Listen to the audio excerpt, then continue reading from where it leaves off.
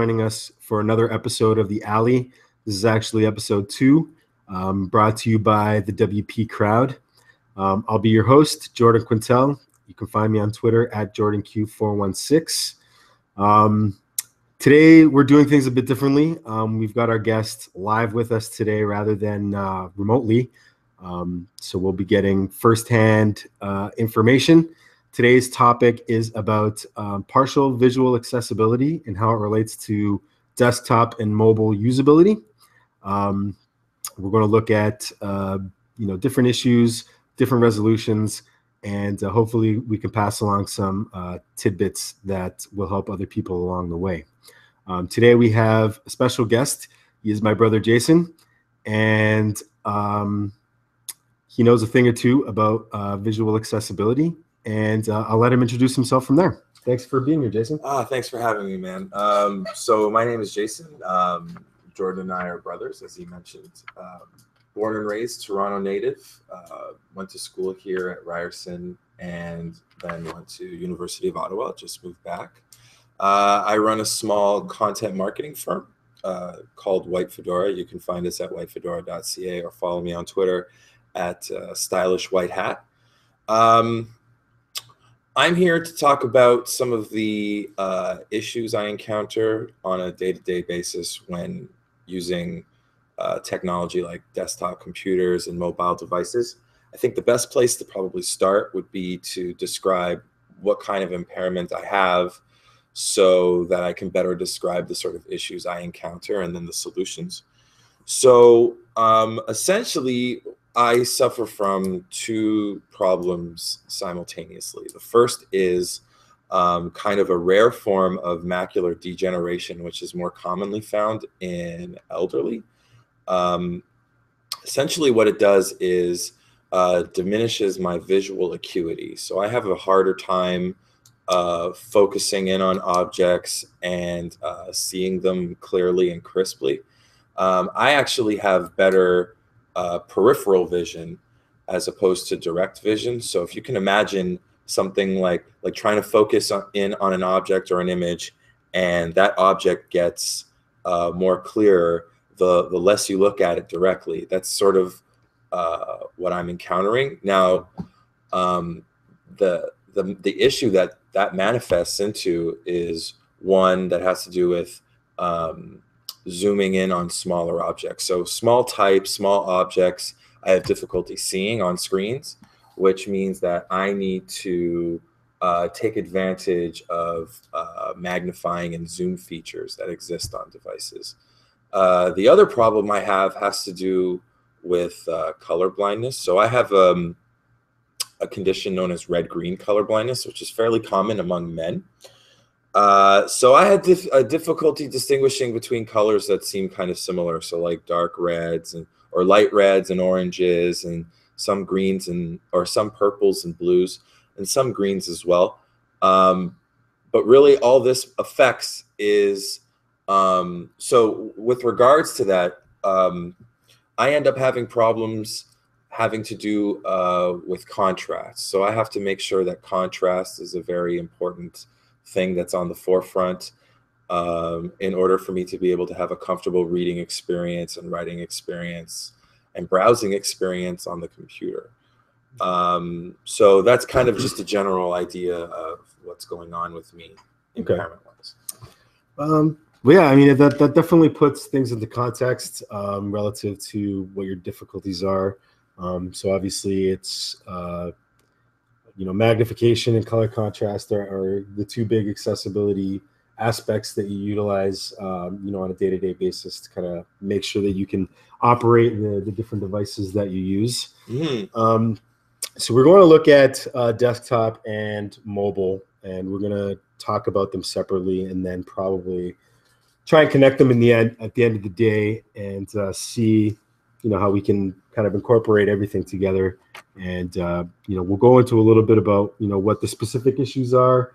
We'll go into a little bit about how you combat those. And then, we'll get into some tools or some tricks that you use to kind of, help you get through these kind of things. So right. Let's start with desktop. And I'm interested to knowing You know, what certain things about operating a desktop do you find difficult with your particular partial disability? Okay, so on a typical work day, so I do a fair amount of my work on a computer. I'm running at home a very basic Acer desktop PC running Windows 10 Home.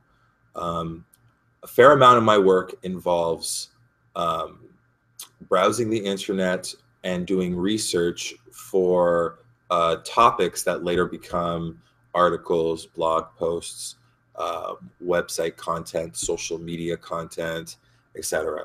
So a big part of my job, a big part of my day-to-day workflow involves doing a fair amount of research online.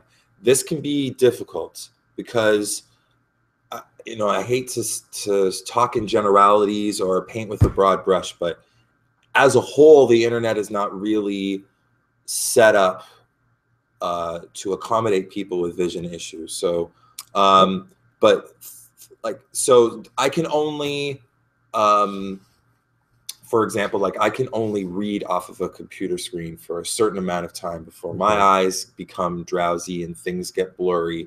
So I have to take frequent breaks away from the screen to rest my eyes in order to be able to do a full work day on a desktop PC. Now, like I mentioned earlier, reading small type and seeing small things on a computer screen is often an issue for me. So to combat that, I have to take advantage of Windows. One of Windows' big built-in accessibility features, which is their magnifier. Now, the magnifier can be accessed, well, any built-in Windows accessibility feature can be accessed by going to their settings and clicking on ease of access. From there, you can select the magnifier. And for me, for the sake of convenience, I simply pin that program to the bottom of my home desktop. Something that you're going to use regularly. So I can just click on it regularly. And the reason for that, it's also handy having it there to be able to turn it on and off, because as good as the magnifier is, it can sometimes be cumbersome, right? Now, as a whole, I'm gonna just a little sidebar for a second. As a whole, when it comes to using any sort of piece of technology, whether it be a desktop computer, smartphone, or tablet, right? I can't speak for everybody with a visual impairment, but what I can tell you from my own personal experience is that I'm a big benefactor of the advent of giant screens. For me, the bigger the screen size, the better when it comes to any device, right? So I have to make sure that at home I have a fairly large monitor, right?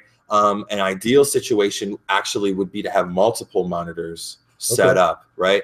For a PC, the reason why this is because the magnifier itself can end up eating up some valuable real estate on your screen, right? So, I mean, depending on how you use it. So the magnifier itself has different functions or different settings, right? So you can set it up so that it has a little window that follows your mouse cursor around. So you essentially just have to hover over the content that you want to look at, and it will blow it up.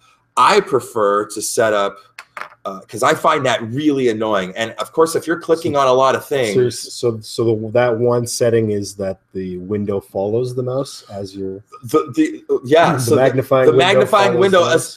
magnifying window essentially replaces the mouse pointer on your instead screen. Of a pointer, you're moving your mouse. You've got a window. Okay, I could see that being a bit tricky. And like there's a little, so you can still click on things because there's a mouse pointer there, but like the mouse pointer itself is replaced with a within the window. Yeah, to me that can be fairly annoying. Just to step back. So in order to access this function on Windows, you go to your control panel. Go to control panel, click on settings, and go to ease of access. Ease of access. Yeah. Okay. So all the Microsoft's built-in accessibility features can be found in that particular section. Yeah, okay, great. In that section, right? Okay. So like I said, so you were saying you use the way you use this magnifier, right? So the way that I like to use it, for me, it's the least cumbersome and most out of the way is by essentially turning it into a banner at the top of the screen. Okay. That runs the width of the monitor, right? It's fixed always. That's fixed in a fixed Okay. position, right? Okay. So that way, when I move my mouse around, but again, so what it does is it decreases your screen size significantly, So you depending lose on that how. 25% So I'm losing real like estate. a 10 to 20% of my screen right off the bat, So the because I need to magnifier. have this magnifier there. Okay. But it does allow me. The reason I like it to be that way is because it makes for reading content on the screen so much easier, because you can just set it so that the entire like width of the text fits the banner, and then you just scroll all the way down. It makes reading very, very, very easy and simple. So reading straight text is as long as you're scrolling, the magnifier works pretty efficiently. Correct. Okay. And so that's what I find I use the magnifier most for, is for online reading, right? Okay. Should I have to do that on a desktop, right? I mean, it came in very, very handy when I was in still doing my studies in school. Okay.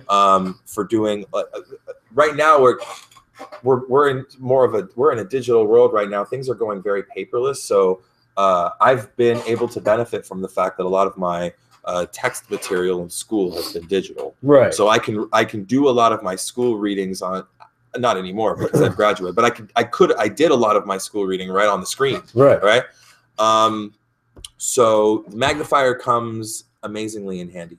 Okay, there are a couple of other things that you can access from the same ease of access panel in Microsoft Anything Windows. else that you use specifically? Well, so another category of applications that have come in handy in my history have been voice recognition software. Okay. Interesting. And to be honest, in the last several years, voice recognition software has come a long way. It has. Tremendously. I remember they tried to introduce it to me, way back when, and it was really difficult because it required a lot of training. And see, so the point I was going to touch on, which you're hitting on now, is the fact that what the real strides that have been made in the past, since 2007, really, has been the amount of training required to use a voice recognition software. So Microsoft has one built right in, just called Windows Speech Recognition, again, that you can access from ease of access settings. It doesn't work for every application, but it works for a vast majority of them. This is a Windows built? This is a Windows built-in accessibility feature. Okay. And like most out-of-the-box voice recognition features, you see a lot of them on mobile devices now. Right. Siri, Google Now, Cortana. Right. These are all out of the box voice recognition apps and software that doesn't require any training at all. So the real progress that has been made in this particular industry has been like the ability to recognize any sort of voice without hours. Because so the first piece of voice recognition software that I have any experience with was using Dragon Naturally Speaking. Yeah, which is very popular. Developed by Nuance. Probably the most popular. Probably still. And my understanding is that they outsource or they license a lot of their technology to some of the bigger firms. Yes, like Microsoft and Apple have used Nuance to develop their own virtual assistants, right? And whatnot. Right. Dragon Naturally Speaking back then required hours of reading into the software before it got any good at detecting with reliable accuracy what you were saying, right? However, once you did invest that hours into the training, it was a very handy tool. The way that I used to use it was actually less of an accessibility thing, and even though it had those uses, but more as a time-saving measure, right? Sure. So a very common practice for students, like I adopted it in my undergrad, and a very common practice for students would be to read through their text notes and simply highlight and then write out notes on a side piece of paper or a notebook, like the important things, right? The whole system that I had set up at home, which was absolutely ingenious, saved me hours upon hours of time, was I would read out important passages in my texts, and it would dictate into a document, a Word document, and then I would have those as my notes for classes and for studying for exams and whatever the case may be. So you found it easier to transfer hard copy notes digitally through using that kind of software, speech to text. Saved me a ton of time, right? Now, it's a far easier thing to use. I have essentially phased out voice recognition software from my desktop use because Okay. I don't really have a need for heavy dictation, right? Right. See, Okay. the thing with voice recognition software, at least in my experience, is that it really only serves one purpose. You can't really use it. Like right now, I write a lot of long form articles and blog articles. Right. It's voice recognition typing or dictation is not really conducive, because the way that I write something creatively, right, is I'll write a sentence and then edit it several times, Sure. or delete it and then rewrite it. Right. So voice dictation is only good if you've got something right in front of you and you're just reading out. That's the only real way you're going to save time. Otherwise, it ends up becoming a much slower process. Right, because you're not getting the accuracy that you need. Where voice recognition comes in majorly handy for me nowadays has to do with mobile devices, which we'll touch on later. And I think the major difference is that voice recognition on desktop, you can't really give it commands like you can on a mobile, right? So you're very limited with kind of what you can do and whatnot. It does serve its purpose, and I can understand. And like there are softwares I have very little experience with that you can teach it command, kind of like hotkeys. Okay. So you can teach it commands so it can launch certain things. I've never needed it to that extent. Okay. It's always just been because when you have vision impairment like I do, reading something in text, then looking at your screen and trying to type it in, it takes, for having your eyes adjust, takes just that much longer. So in order to speed up the process and remove that step, that's where I came up with the whole voice dictation idea. Right. But again, it only really makes sense if you're reading off of something, because otherwise it becomes a much slower, like having to stop and then go back and edit it. Doing that with voice commands is tough. So it was an accessibility feature that you found valuable as a student, but don't really have the need for it at this point.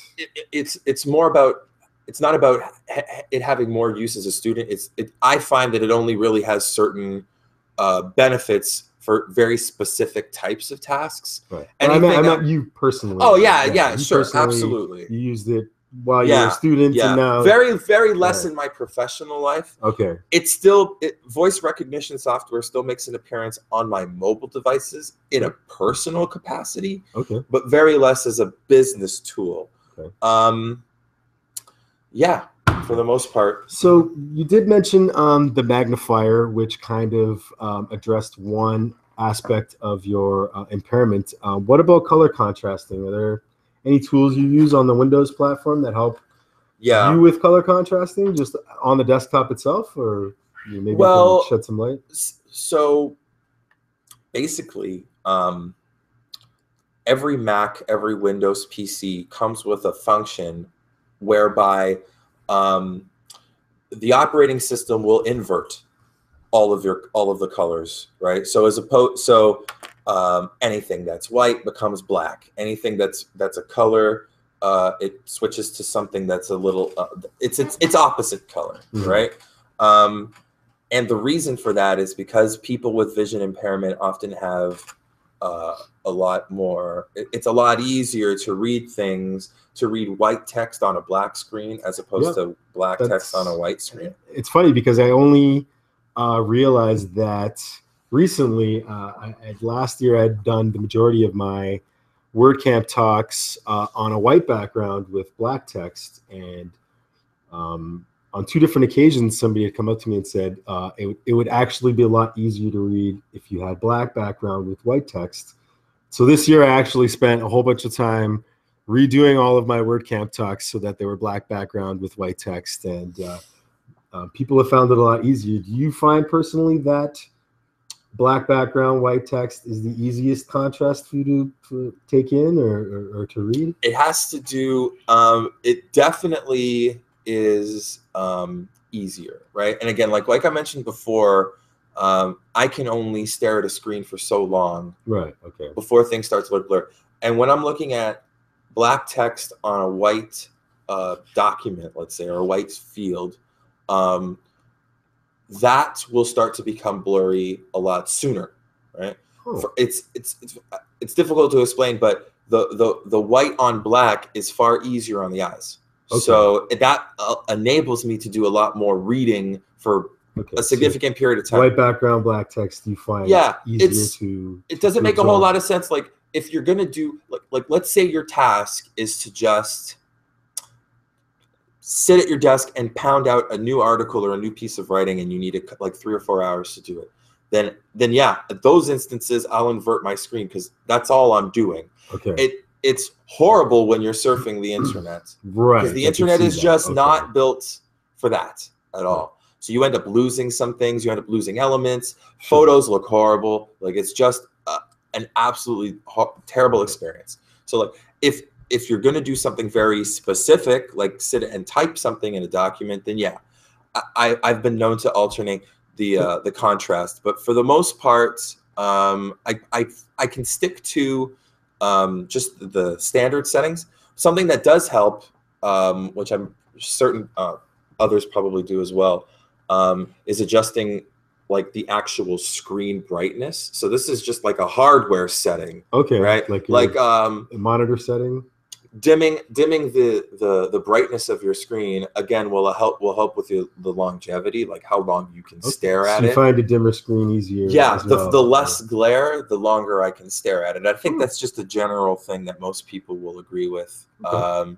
So yeah, so in turn, but and it also helps with the contrast a little bit because it makes that white that much less intense. Right. So the black stands out, like the black text stands out a little bit more. So just fooling around with the brightness and fooling around, with that stuff, it for the most part is enough, and then I don't really have to dabble or fool around with the contrast settings too much, right? For the most part, the color blindness is not a major issue. It doesn't interfere too much with my workflow. Okay. But like the vision acuity problem is a major one that I need to compensate using these other tools and features. Okay. So for the most part, it's safe to say that in your experience, Windows has, Windows sufficient enough adequately tools for you to combat whatever obstacles you face. Windows adequately addresses the needs of all of their consumers fairly well. Okay. It hasn't always been that way. Mm-hmm. Only in the Windows 10 update has the magnifier been like less buggy, in my opinion. So it's been improved. It has been, but again, it still comes with its issues, right? Because that, like I said, so I use the magnifier to create a large banner at the top of my screen. That banner sits atop every other window you launch, right? So the Windows, like if you launch browser tabs, it'll either sit underneath it or fit below it, right? Right. So like let's say you're watching a video like on YouTube or a Netflix, and you have your magnifier on, and you blow up that video full screen. That magnifier doesn't go away. It sits on top of the video, which is why I said, like, I have to have that program pinned to the bottom of my screen so I can constantly turn it on and off. So there's no easy toggle. There is no easy at toggle. This point where you could just. Maybe I can go if I set up a hotkey for it. That might be the way. It's not set by default, so you just gotta like turn it on and off. Like execute it. So it's a bit bothersome at some points. It's not the ideal scenario, but it's the best case scenario because every other magnifier setting, frankly, is even that much more intrusive, like and bothersome. So like I found what the friendliest, like they're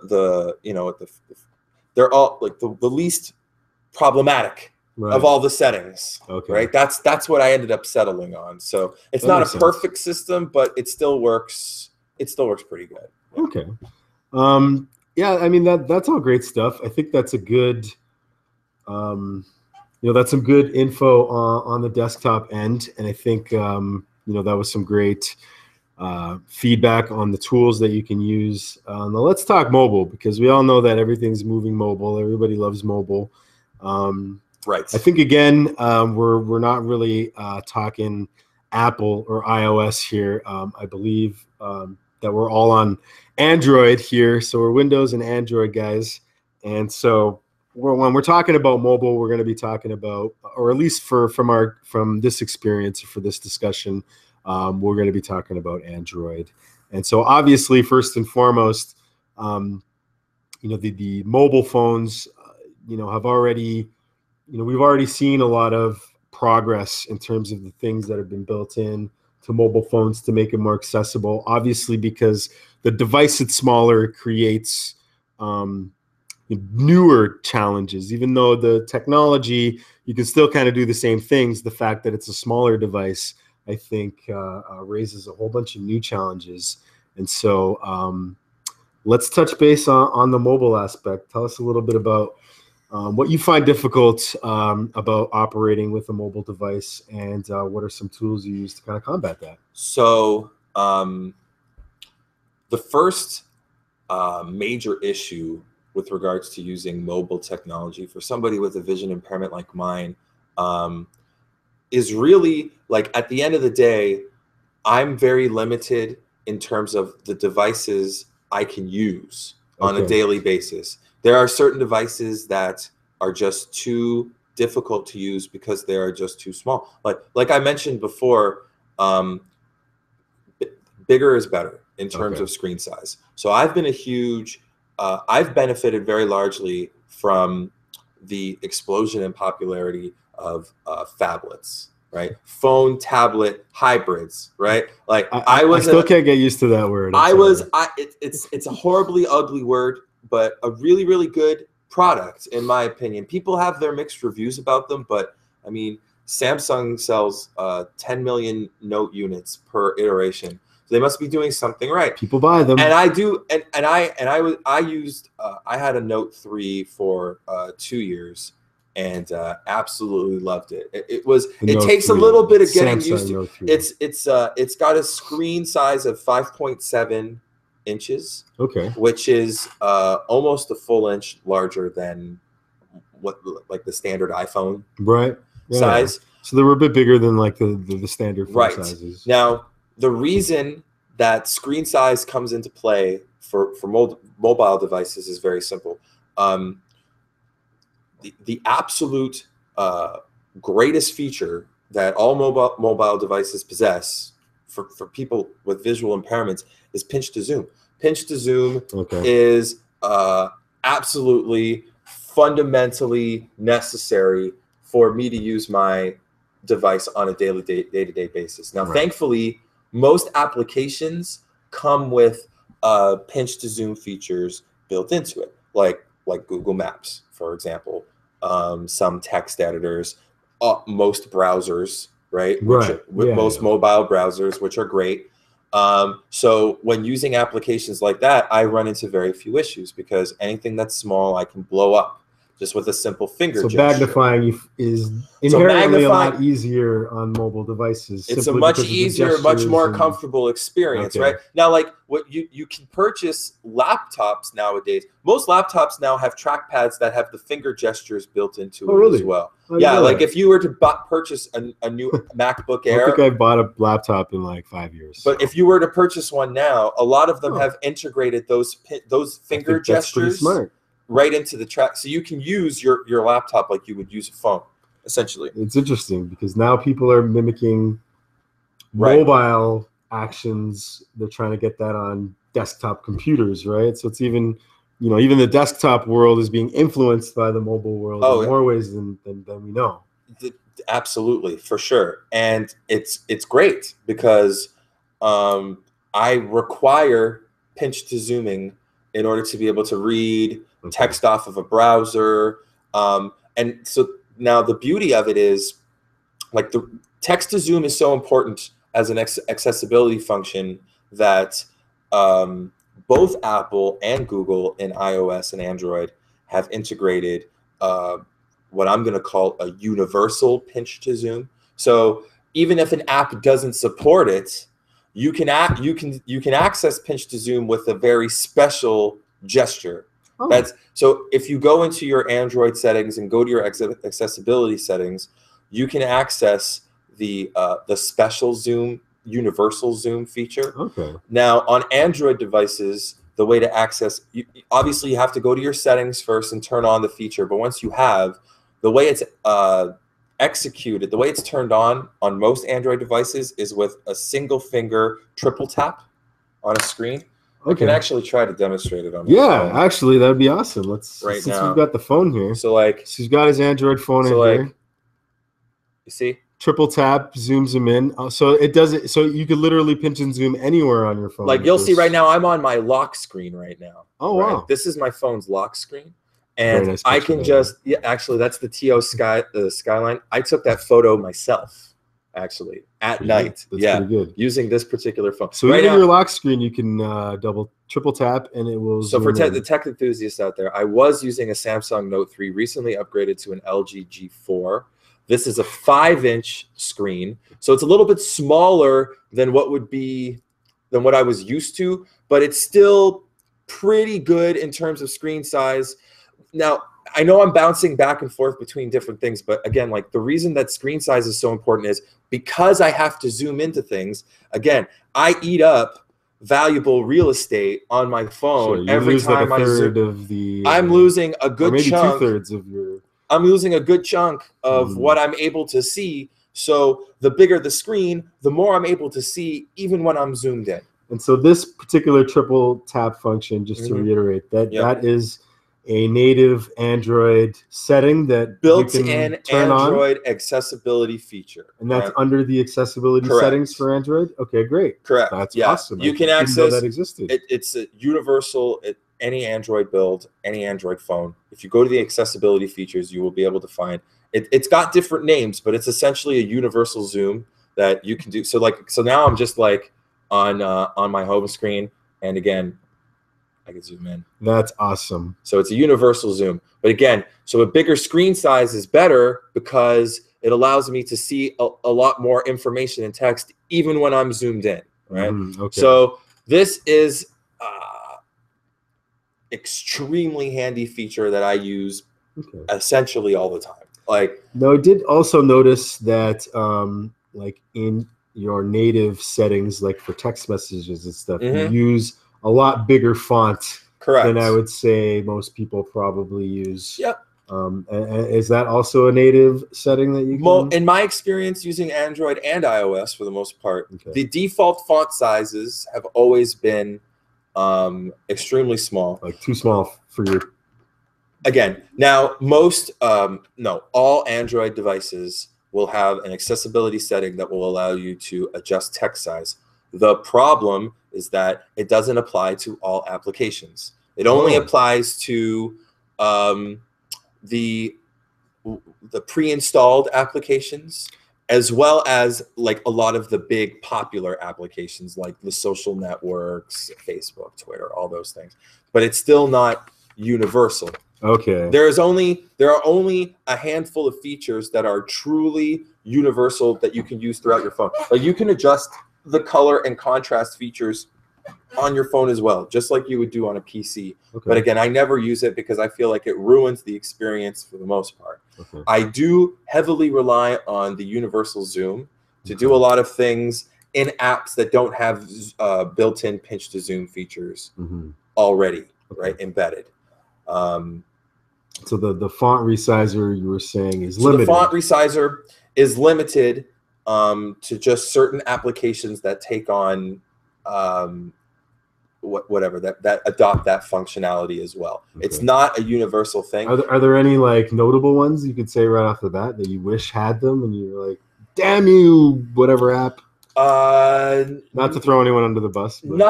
Nothing terribly noteworthy that comes to mind. But well, are the major ones at least?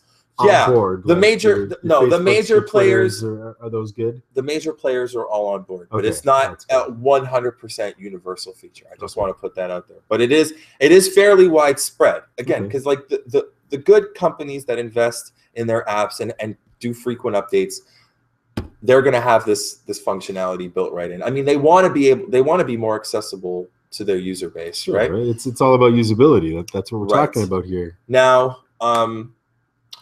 another issue that I run into on my mobile phones has to do with typing. Now, most keyboards are fairly small. Yes. Right? I find typing to be difficult as No, well. I mean, typing on a touch screen is already a pain to begin with, right?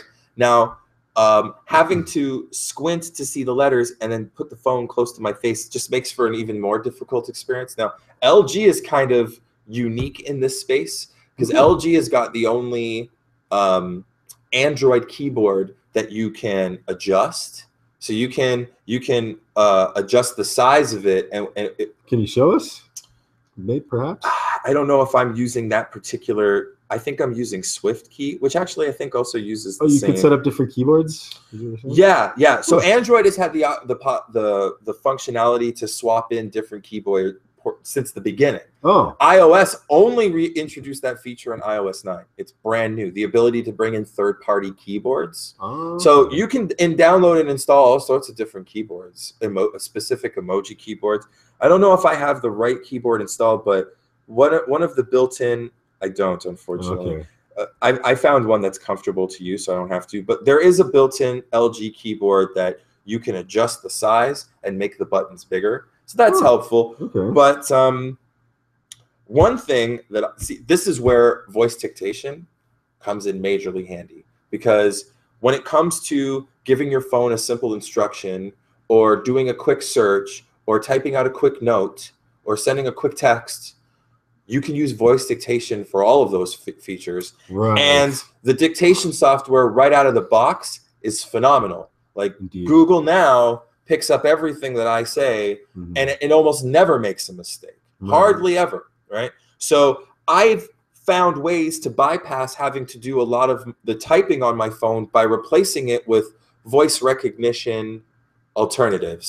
So so you're basically using the voice recognition software to combat the small keyboard issue. It's kind of and also the same. And also small type, like in some like sending a tweet or sending updating my Facebook status, for example. Sometimes reading that text in the Facebook app is extremely small because the input window is, and so the text is also very small because the input window is small, right? So in cases like that, I've got to use my triple tap zoom in feature to magnify it in, and then I type it in. That could be cumbersome. So sometimes have to go back and forth in some instances where you got to see really close and then zoom out so you can finish, and so then I can type and then zoom back in. And God forbid I have to make a correction because then I got to zoom in, and then the cursors, trying to set a cursor on and put it at a specific spot, literally impossible. And if you have good luck, if you have vision impairment, because I can't see that cursor to begin with. 90% of the time, so I'm just stabbing at the dark when I'm trying to make a correction. I've done that a bunch of times. No, I mean, and I don't know if maybe other people run into this problem. You can comment on the video and let us know. But like, have to, if I make a mistake, I'm writing a sentence, I got to delete that whole sentence and type it out again from scratch, and this time go slower because that's just faster than going back and trying to make the corrections. I've done that plenty of times. Just redo it because where's the cursor? Who knows? I've found ways around having to do a lot of typing on my phone by taking advantage of a lot of built-in voice recognition features, right? Like Google Docs, for example, is a word processor that has voice dictation built right in, so you can just talk into it. Any Google search that I want to do, I can just click on the Google Now. I mean, any Android device is going to have the Google search bar right at the top with the microphone button right next to it. So you can just so you can just talk into it, WordPress accessibility, and it will conduct your search, right there on your phone. Maybe it'll find us. Yeah, and it's actually as I keep talking, it keeps writing it out, and it nails it pretty much on the dot. It seems to be doing pretty well, actually. Yeah, no, it's surprisingly accurate, which is again like I remember voice recognition software from several years ago, and it got good, but you had to invest many hours for it to get good. Now it's just good right out of the box, which makes it super handy. I think it's kind of interesting because when we're talking about being able to read text on a mobile device, there's a clear difference between text you've received and text that you're inputting to send. Whereas text that you've already received, you can either blow up the font size, or you can easily zoom in and out. But when we're talking about inputting and sending text, correct, that's a totally different. We're talking about almost a totally new issue, right? Even though it's similar, it's a totally different hurdle. You're actually touching on something very important here, and something that I meant to mention a little bit later on. Mm-hmm. Now, so having the impairment that I have, right? I have to compensate for my shortcomings by using the features and applications in my devices to make up for it. Now, the ultimate goal, so having the problem that I have means that I'm going to perform tasks and complete tasks slightly slower than the average person. But I can make up for that time differential by, what's the word? By clearly streamlining my workflow, streamlining my daily workflow to maximize efficiency, right? Now, the way that I do that is I compartmentalize my tasks. So certain tasks get completed on a mobile device because it's just a much more comfortable and easier experience, right? Whereas easier to get done. Certain tasks are far easier to do on a desktop, right? Now, what you're saying is the point that you make actually clearly differentiates how I split my day. Oh, really? Reading gets done on mobile devices. Is what we're talking about. Typing gets typically done on a desktop, right? Because to avoid those text input problems, right? Sure. Because text input fields, really, there's no give there for the most part in terms of zooming. It becomes an extremely difficult process. And if you're trying to type in something into a specific field and you have to zoom into part of it, you lose the other part of that field. You can't see out of all context all of a sudden with your sentence. And so you have to zoom in and then zoom out and then zoom back in again to see the other part of the field. It just becomes horrible. And I mean, interesting enough, like even personally, I try to avoid typing on a mobile device as much as possible because I too feel that it takes longer. It's more difficult. It's a lot less easy to correct things. Touch screens again are different. So usually telling people send me an email and I'll definitely get back to you because I could just type away, send it back. Right. And I don't have to worry. Whereas text messages, long text messages, I find are just completely, take way too long and are just way too troublesome. So So interesting. So on a typical split your workflow based on reading and writing, almost, I guess, to simplify it. Sure. And you choose your device based on what you have to do. So in either aspect. So in content marketing, a lot of what I do is write articles and blogs and publish original content for websites to boost their SEO. Now, the way I split up my work to really maximize the time of my day is I'll do all my reading and research on either a tablet or my phone, right? And then I will take that research and do the actual writing and drafting of the work on my desktop computer. Now, it's cool because there are applications. I mean, the fact that the cloud has become this great, amazing thing allows for cross-platform and cross-device syncing. It's great that you mentioned this because I did want to be able to tie the two in. And I think what you're getting into nicely ties the two where you can use both platforms in your workflow and then still, do research on one end, publish the work on the other. If something is more difficult for me to do on the desktop, I switch that activity to a mobile device, and vice versa, right? Like, unless you have like a Bluetooth keyboard that's really good and responsive, typing on a tablet is not. It's not any better than a phone. Unless it's 140 characters. Anything more than that, right? And it just takes too long, right? So the way my typical workday kind of unfolds like this: I get up in the morning and I want to get a taste for the news. So what's happening out there in the tech world, right? I get on my tablet and I'll use a blog or news aggregating apps like Flipboard, for example, which is my favorite, right? It draws in articles from all of my favorite blogs, puts them into one place, and I can just flip through them and take a look and see everything at a glance, right? The real time-saving app that also has great accessibility features is what I call, it falls under the category of read later applications. The one I like to use is called Pocket, right? You were showing me this the other day, and I was actually pretty pretty intrigued by Now, it. the reason why Pocket is so great for people with visual impairments is it because it'll take that really busy, cluttered, link-filled, image-filled blog post and strip away all that nonsense, leave you with just a bit of text and a couple of images, right? And it's the perfect reading experience on a tablet.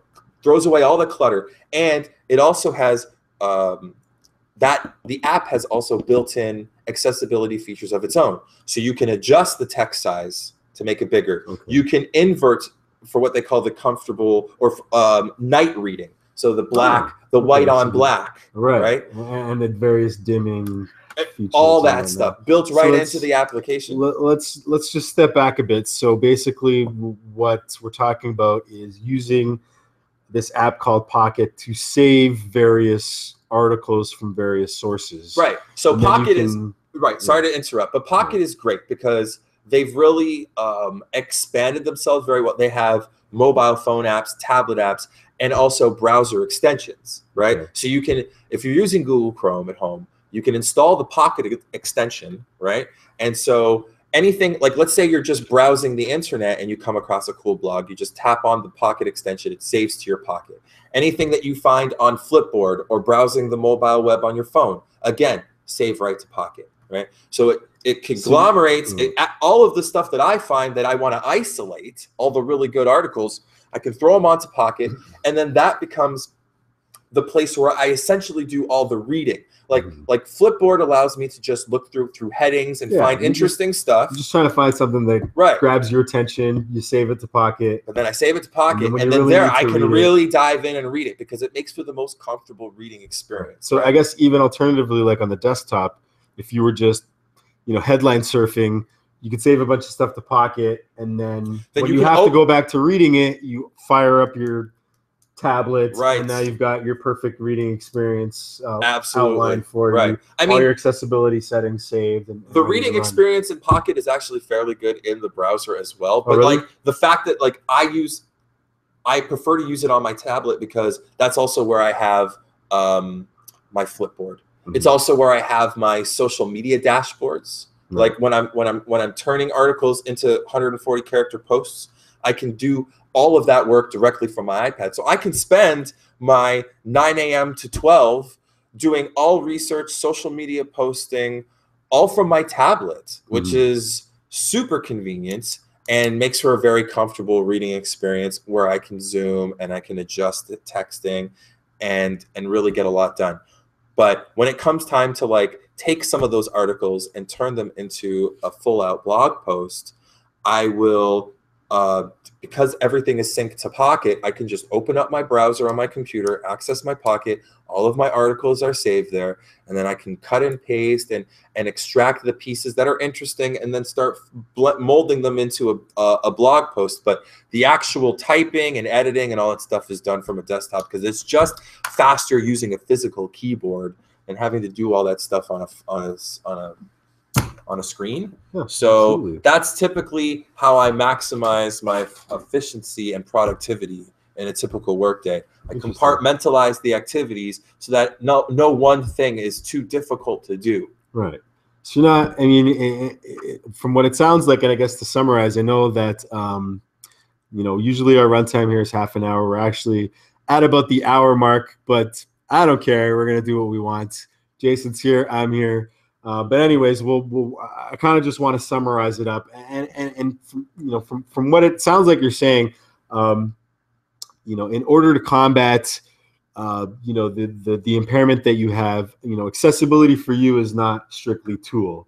You've put together a system, a process in which whatever time you lose because of your impairment, you can gain by intelligently scheduling and processing out all of your tasks so that you can get things done. The real secret is to identify to be a productive professional with a visual impairment and to utilize technology to its max.